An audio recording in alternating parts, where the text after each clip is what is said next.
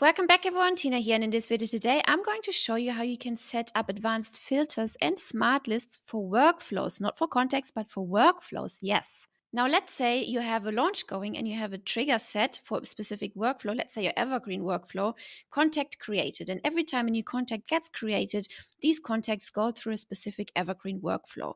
Now, since you're running a launch and you want the full focus to be on that particular launch only, you can also create the workflow with the trigger contact created so that all these contacts will only pay attention to this specific workflow, these specific emails that are going out, right? But you want to stop the other ones from going out to not confuse the prospect. Now, but maybe you don't remember in which different workflows you have used that specific trigger contact created. So now you can filter through all your workflows and see all the workflows that have that specific trigger, for example. But you can filter via many more data points. So let me show you how you can do this. All right, first head over to automation on the left, then workflows at the top, and here you can see all your workflows. Now here you can see the new button, advanced filters. Click on that. And on the right here, the advanced filters tab will show up. Now you can select the workflow name, the status, the trigger type, the action type, updated by, even tags created on or updated on. So you have many different opportunities what kind of data point to filter by, okay? So let's stick with trigger type for now. Then you select is any off or exists. Let's keep it as is. And then please select the trigger. So in this case, we want to go with contact created, but you can go with all the triggers that are listed right here, okay? Now, you could keep it as that, but you could add another filter. You can add as many filters as you want. By doing that, you can either click add another filter, or you can add a specific other condition to this first condition. So if you click end, if the trigger type is contact created, and let's say the tag is 5-figure webinar waitlist, for example, then this could be your entire filter, right? But let's say you want to add another filter, which has nothing to do with the trigger type. Let's say you wanted to add an action type. Let's select that. The action type is any off or exists. Let's keep it as is. Add contact tag, right? So if there is any action type inside any workflow that is add a contact tag, then this particular workflow will be filtered into that particular smart list that we're going to create now.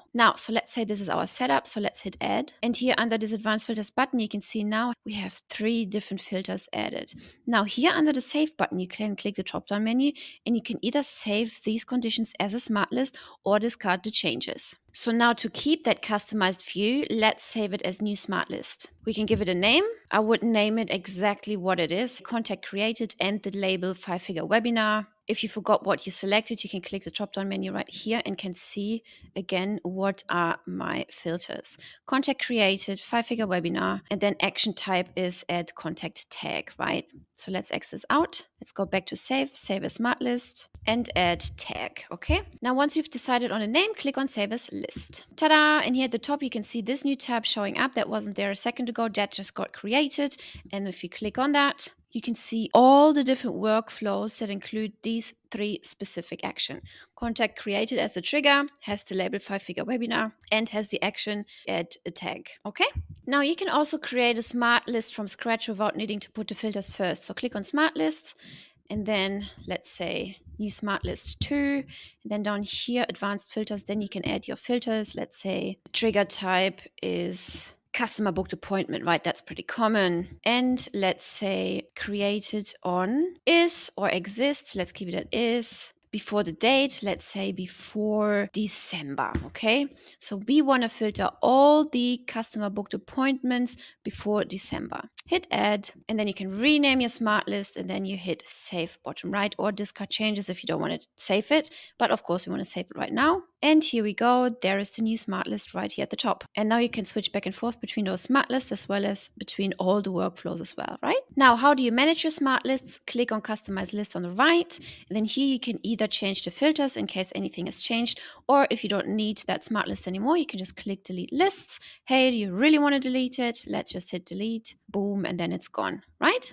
Now, what's again the difference between a filter and a smart list? Well, the filters help you to narrow down a specific workflow based on the selected criteria, and a smart list is basically the saved view for these selected criteria, which you can come back to on a later point. Now, if a user is creating a smart list, that user and the admins of the account are able to view the smart lists, not fellow users. If an admin creates a smart list, only admins of the account can view the smart lists. If there is an existing user that then gets upgraded to be an admin, he or she can then see all the smart lists. And simultaneously, if there's an admin account getting downgraded to just a user, then only that user can see the smart list this particular user has created themselves. And that's it already. I hope you liked this feature, and I will see you in the next video.